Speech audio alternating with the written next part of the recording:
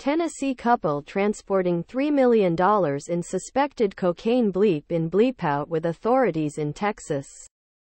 Fox News. Edward and Elizabeth Stevenson were suspected of running drugs from the southern border back to Tennessee when they were bleep in a bleepout with police. Below are your comments.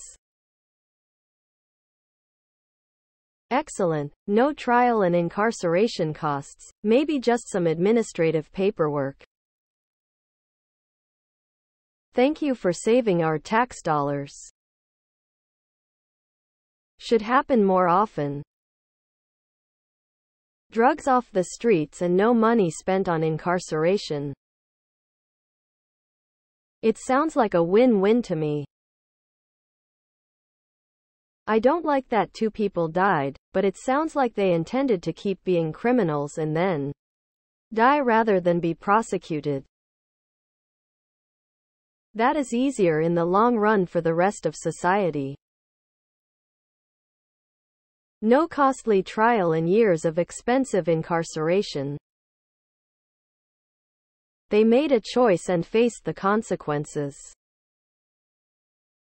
Maybe this. I love how the sheriffs always blame an open border or cartels, or whatever.